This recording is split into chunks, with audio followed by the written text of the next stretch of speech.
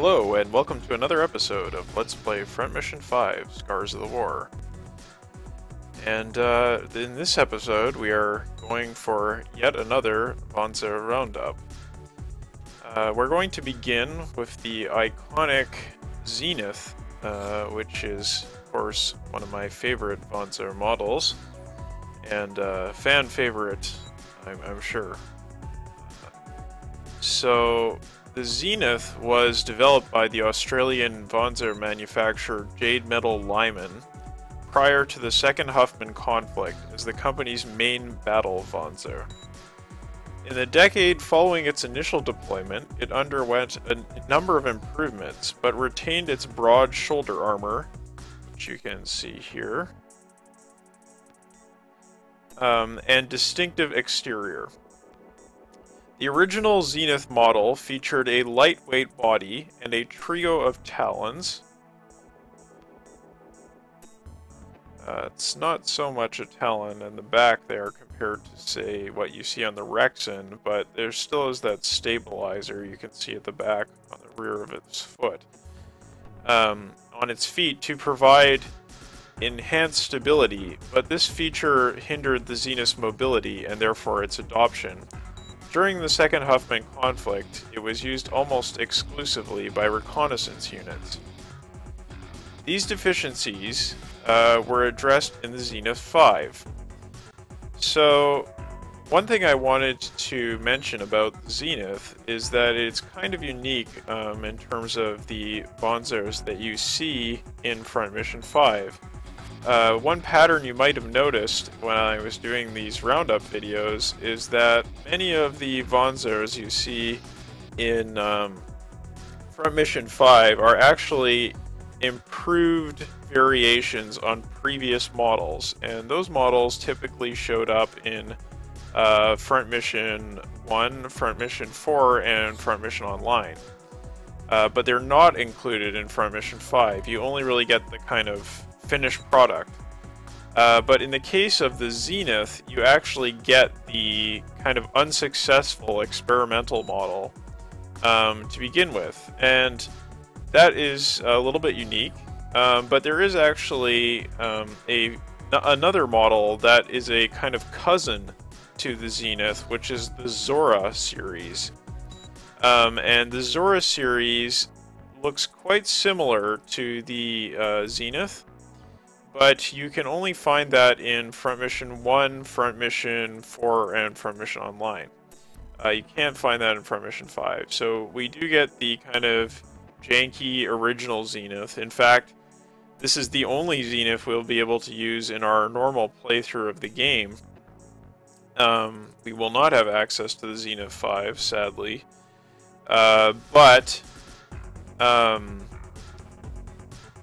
Yeah, I mean, it's kind of nice to have in the game, right? It's kind of cool to see this is the original Zenith. And I tried to use this color here to model this Zenith on Ryuji's color in Front Mission 1, because he uses a Zenith. So, yeah, so then we have the Zenith 5. Looks quite different, doesn't it? Much beefier. So, the deficiencies of the Zenith were addressed in the Zenith 5, which was designed to restore Jade Metal Lyman's reputation after the poor reception of its Zora series. And the Zora was the first WAP or Wanzer series that Jade Metal Lyman produced. Out of the many Wanzer models developed during the Second Huffman conflict, the Zenith 5 boasts the best high-spec and best balanced body parts. So it exceeds in all categories and is balanced well across all categories as well. And this caused it to be selected as the OCU GDF's main battle Wanzer. But this is where there's a little bit of a problem in the information that you can find on Tenmo. Either my Japanese is not good enough to understand exactly what they're saying, or there was some kind of translation, or I shouldn't say translation, but a transcription problem from the sources they were using, and I think that might be the case because there are some typos in the text, but there's really contradictory things that are said there. So on the one hand, they say that the Zenith 5 was selected as the OCU GDF's main battle Wanzer, but on the other hand, they say that it actually wasn't that successful at market because the balanced Wanzer category, you could say, or the demand for balanced Wanzers had already been captured by Schakal Industries at the time that the Zenith 5 was finally released. And so there is some talk about it being adopted by the OCU Marines, the Marine Defense Force, but it's really kind of confused and contradictory. So I can't really tell you one way or the other whether it actually was widely adopted or was not widely adopted. So if it was widely adopted, I would say that that was likely only the case for the federal defense forces of the OCU, because you don't really see it being used at all in Front Mission 2 by the Alardeshi forces, like, or I should say the stock. Okay, yeah, there is a Alardeshi OCU force, and that is what your characters belong to at the beginning of the game, and they're not equipped with Zenith 5s, okay? And you don't see Zenith 5s very often in that game. And that is the game that has the most or gives us the most exposure to all the different branches of the OCU military. So yeah, I'm kind of on the fence about this, like which is the correct interpretation, because the data there is just so mixed up and confusing. Anyhow, this design here, I just, thought it looked cool, this geometric pattern. I think it looks nice with this kind of almost like a rock golem sort of look that the Zenith 5 has, and then I equipped it with a nice Gatling gun. Alright, and then finally we have the Schakal. And the Schakal, this kind of weird alien looking thing, is a lightweight, high-spec model manufactured by the mysterious Intergehen Corporation. And it was manufactured primarily with unmanned use in mind, but for times when the Schakal was not under remote control or was being transported, it was also equipped with basic piloting facilities. And some Schakal models were further enhanced for use with the S device. Now, there's a kind of a pattern to the data that I have for this week, or this episode, in that there's kind of inconsistencies and errors in what you can find, and this error is actually noted by the Tenmo site, which is, in the World Historica, it says that some Schakal models were manufactured in the USN by Diablo Avionics, and were used for airport defense.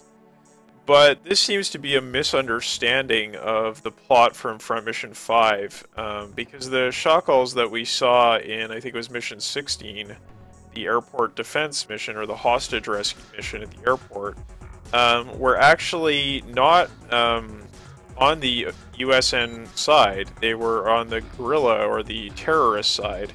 So it's actually perfectly consistent for the terrorists to be using Schakals. And there's really no need to go ahead and sort of retcon the whole thing. So that was a problem, a continuity problem, or a world-building problem that was noted by the World Historica people, or sorry, the Tenmo people. And I actually have a model of this Wanzer, and I like the little buggy eyes on the head there.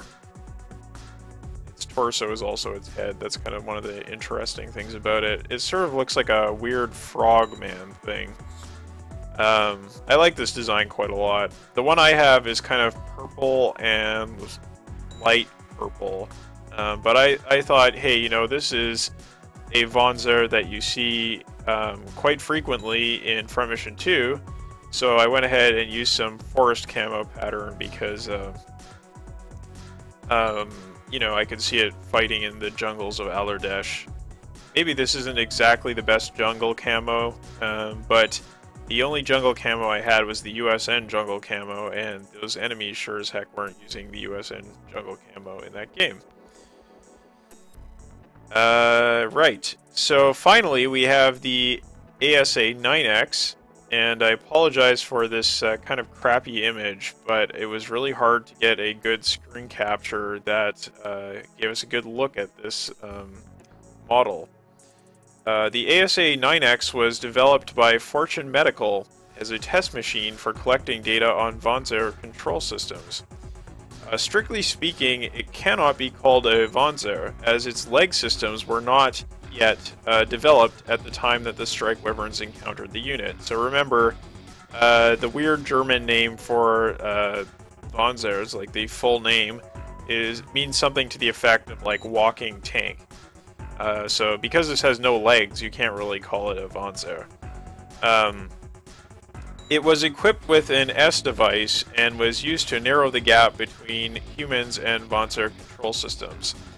And because it was not designed for combat, it was lacking in both durability and mobility. But despite these shortcomings, it still put up quite a fight when attacked by the Strike Wyverns. There's not a whole lot of information about this model in the World Historica, but I was able to dig up that much. And speaking of, you know, Fortune Medical and the relationship between medical research and military research / robotics research / mecha research, I found this interesting story, news story that was, I think it was released, what, yesterday? No, it was released 5 days ago by the Army Research Lab, U.S. Army Research Lab Public Affairs, and it was about a system called MaxFAS, which you can look up yourself, MAXFAS. You probably heard this in the tech news if you are a tech news listener or watcher, but I thought I would mention this because it seems so, you know, pertinent to the whole S-device thing and all the kind of science fiction that we see in Front Mission 5. Right, the MaxFAS is a mechatronic arm exoskeleton used to train new soldiers to reach shooting proficiency faster. And that's not the only function it has, but that is the primary use case that is being thought of by the Army Research Laboratory engineer, Dan Bashel. He's like the mechanical engineer who developed this system. And Bashel actually said that he has a childhood fascination with robotics and exoskeletons since he first saw Caterpillar's power loader full-body exoskeleton from the film Aliens. So, like, this is, you know, life imitating art, right?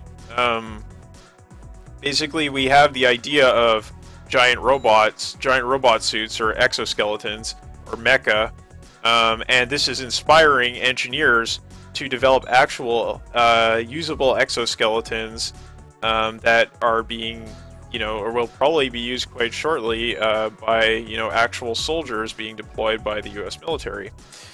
Of course, we don't have any, you know, shady human experimentation involved in this, but there are some other parallels to what you see in Front Mission 5. The MaxFAS system, it was originally modeled on a robotic device used to train arm motion of stroke victims. Right? So, you know, Fortune Medical, like, there was some comment on the Something Awful forums about how, like, Fortune Medical was transferring medical research in giant robots over to military applications. Well, actually, this medical military connection seems to be becoming more and more common. I mean, that isn't terribly surprising because the U.S. military is the largest institution in the world, and it is a massive funder of all kinds of research. So that isn't terribly surprising, but it is nevertheless interesting. And the MaxFast system, isn't only designed to train soldiers how to shoot. Like, the idea is basically that it will hold your arm in a proper posture to fire, and so then your body will learn to hold that posture, and when you remove the MaxFast, you will still be able to shoot at a higher skill level than you would be able to if you were simply looking at an instructor and having the instructor, move your arm into the proper position in order to learn how to fire a pistol, or I guess you could use this for a rifle as well. The image that they have there is of a pistol, though. So, the MaxFast is made of carbon fiber to make it very light, and it could possibly be used in the future by normal soldiers, because it, he says Bayshel believes the project he has been working on for the last year has a chance because fatigue, involuntary tremors in the arm, and difficult situations like shooting under fire or shooting on the move will continue to degrade shooting performance in soldiers, even as more advanced weapons technology emerges. He says, a quote from him, "My vision is that one day a more mature version of MaxFast could be used to improve aim on the battlefield despite any adverse conditions." So, life imitates art. Life imitates science fiction. Science fiction becomes science fact. How about that? So, maybe Fortune Medical, even if the secret facility and human experimentation things are a little bit far-fetched, isn't too far from the truth. So that is my little digression about that, but I thought it was some interesting news that related to the Front Mission series and its science fiction. So I hope you enjoyed this Wanzer Roundup. Some really cool models we got to look at today. And I will have the next video out maybe in a week. Things are pretty busy over here. I'm doing some job hunting, so trying to get the videos out, but this is just a busy time of year. So, have patience, and I will see you next time.